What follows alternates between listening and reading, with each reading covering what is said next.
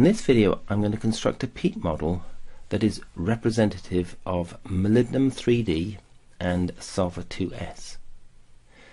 The normal way of constructing a peak model might be to simply create a set of components with respect to a background that we choose for the data and then introduce peaks in accordance with what we believe is here.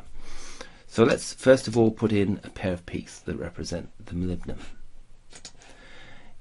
Next I'll add another peak that I believe to be representative of sulfur 2s.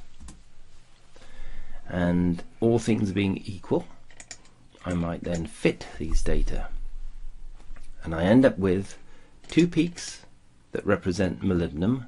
One I've labelled as sulfur 2s. Well, we need to change the relative sensitivity factor for that to sulfur 2s. So we end up with a measure of the amount of sulfur relative to the amount of molybdenum. And the question is, how accurate is this peak model? The peak model may be precise in the sense that the residual standard deviation is about what we would expect, somewhere close to unity.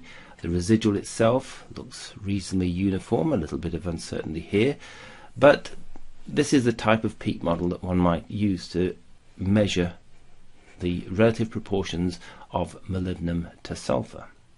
Yet this is not the end of the story, because what we must have and must always have is correlation of information across the photoemission spectrum. So while we have a sulfur 2s here, we also have a sulfur 2p, and this has an intensity that must relate to the intensity of the sulfur 2s. The first thing that we might do is introduce some relational constraints in the molybdenum.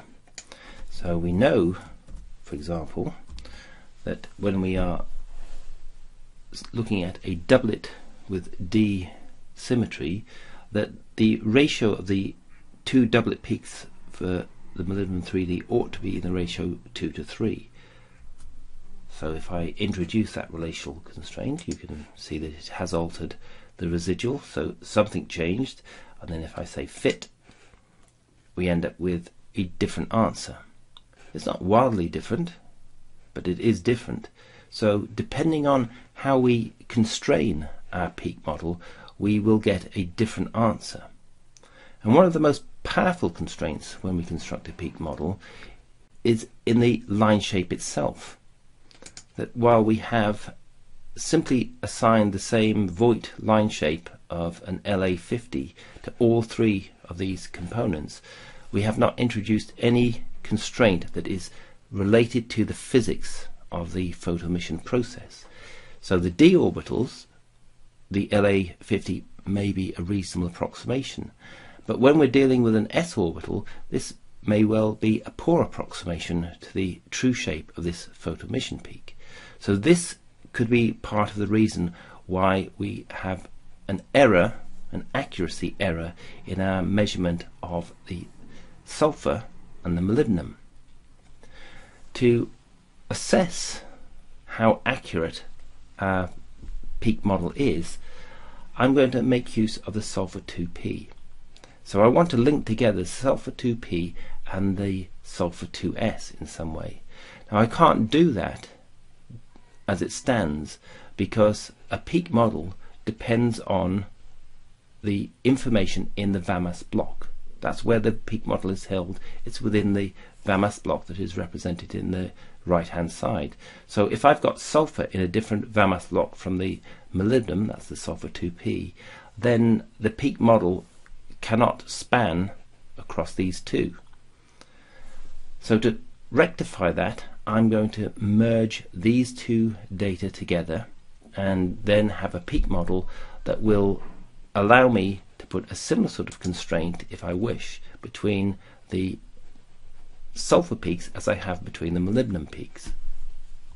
So what I propose to do is to merge the molybdenum 3D and the sulfur 2p into a single VAMAS block so I can have a single peak model.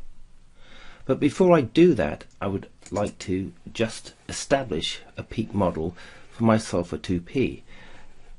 The way I'll do that is to add a background, as I did before. Let me add some average width so that the background ties the data, and I'm going to make use of this line shape from data as a way of measuring the amount of sulfur within a component. There may be more information in here that requires more peaks than a single peak to separate the different chemistry. That's very likely, but in terms of wishing to correlate the sulfur 2s with the sulfur 2p, I just need a peak within a model that fits the data that measures the amount of signal, so I can then do a normal correlation of sulfur signal between the sulfur 2s and the sulfur 2p. So there we are. I have that now. I've created a region, I've created a component, line shape, because it's been taken from the data. It's going to give me the area of this peak with a reasonable certainty. So the next step that I will do is to take these two spectra and overlay these in the active tile so that I have both spectra and peak models present. Then I use the button on the toolbar that says Merge Irregular. And what this will do is it will take the tiles that are arranged in the left hand side with data overlaid or otherwise and construct irregular data, irregular VAMAS blocks for which the step size in energy does not have to be uniform. We see a large step here. That's the irregular nature of the new file, that I cannot have a regular step for these data simply because of this big step. It could also be because these are measured at different step sizes.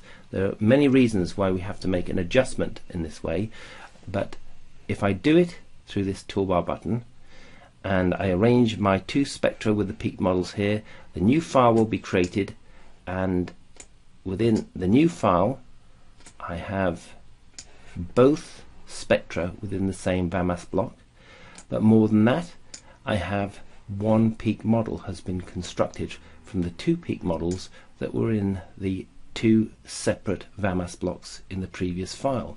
So now I have my molybdenum, my sulfur 2s and my sulfur 2p. They're now in a state where I could introduce a relational constraint between the sulfur 2p and the sulfur 2s. These data now show quite clearly that the relationship between the sulfur 2s and 2p are not what we would like. We would like the amount, the percentage, as measured by these different components. It ought to be the same between the sulfur 2s and sulfur 2p. So this clearly shows that my peak model is inaccurate if I'm going to measure the amount of molybdenum and sulfur based on this peak model. The fact that the quantification of this sulfur 2s and sulfur 2p has not produced the similar result that we'd expect suggests that the construction of this peak model is inadequate to represent the physics. And the problem is that the LA50 is not sufficient for the sulfur 2s to allow the signal to expand in the wings of the photoemission to produce a type of signal that would be comparable to what you might see in the sulfur 2p. So I've actually chosen an interval that was compatible with an LA50 type line shape. It's the type of thing that often happens, that we choose the interval to make sure that we get a good fit with the line shape that we've come up with in the first instance. But this test has shown that we must alter the line shape to see if we can get a different relationship between the sulfur peaks, and that will produce a different relationship between the molybdenum peaks and the sulfur peaks. So let's now make an adjustment. on the basis of prior knowledge that the sulfur 2s is typically more Lorentzian than Gaussian. So I've just expanded the interval and expanded the region to try and allow for more signal in the wings that I think will be associated with the sulfur 2s. So having done that, I can go back and see if I can actually make a difference through fitting by adjusting the line shape rather than adjusting the relational constraints between peaks. So this is my first attempt at producing a more realistic relationship between the two sulfur peaks. I'm going to do that by scanning the line shape for this sulfur 2s using the test peak model button. So here we select the line shape before pressing the test peak model button, and that produces a dialog window, and from that I'm able to specify a range in square brackets of the parameter that will calculate different proportions of Lorentzian and Gaussian for the line shape used for the sulfur 2s. And when I press OK, a new VAMAS file will be created, and it will have been created from the data we see in the active tile, and the peak model will then alter by the parameter for the sulfur 2s line shape. So there we go. That's what we want to do. We want to generate scans for the sulfur 2s LA using a range and say yes, and then it produces a new file. A new file has a set of VAMAS blocks. These all correspond to the data that was in the original file, and now the peak model is being adjusted using an experimental variable for the line shape that is moving between 70 and 99. So let's have a look and see what happens to the ratio of these two peaks as I adjust the parameter for the line shape. So we can see over here it's 43 to 50.5. So let's now just step down this list using the arrow keys on the keyboard, and we get to see that the relationship here is changing as a function of the line shape parameter. And if I keep going, I'm hoping there will be a point at which we get something that looks very similar, and that would be about right. So simply by constraining the line shape and fitting the data, I'm producing a better residual, and the relationship between these peaks is becoming more consistent with what you would expect for the photo emission. So this is a line shape LA 91.3. Let's have a look at how the residual standard deviation adjusted. So you can see here this is actually the residual based on the root mean square. So it's slightly different from what we see up here. That's because this is calculated from the chi-square. But let's see if the chi-square was at a minimum. So it's slightly beyond the minimum. Slightly beyond the minimum, but nevertheless it's not too far away from the minimum of that. So what we're trying to do is choose a line shape that produces a reasonable chi-square type measurement and also gives us similar results in terms of the concentration. That for me is an important thing, not to rely entirely on what the statistics tell you. You need to look at what the physics is telling you. So the physics is telling us that there is a reasonable relationship between these two. So this is the one I'm going to choose for my line shape and my peak model that will be used to assess the molybdenum and the sulfur 2s.